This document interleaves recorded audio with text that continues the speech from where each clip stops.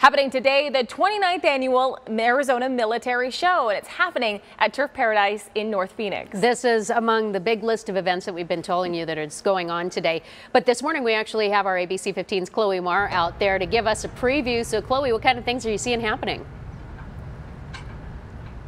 Oh, well, this is something that you don't want to miss. So many awesome, cool things to see here at the Arizona Military Vehicle Show right here at Turf Paradise, like this tank here. Now, this is a British Chief tank, and for reference, like I'm 6 feet tall, so it's huge. And it's massive, and yes, this can crush things. On the group's page, the Arizona Military Vehicle Collectors Club, they crush cars with this, they crush washing machines.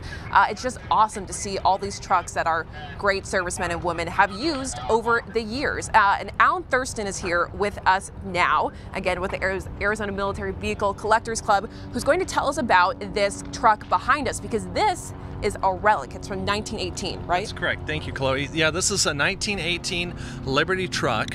This was used in World War I. It also has a little bit of a movie history. There was a movie with Clark Gable years later that was made called Road to Bombay, and this has a starring role in that. So the gentleman who owns it, it took him years and years to get it restored, but it's restored, it runs, and everyone's excited to be here today.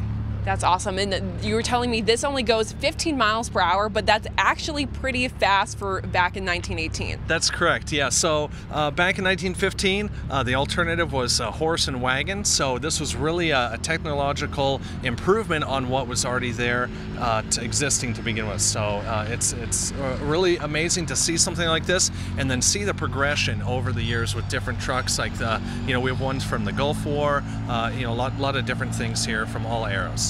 That's awesome. Yeah, there's so much more to see.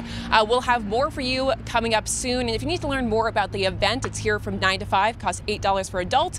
If you're for kids, but you can learn more at armytrucks.org.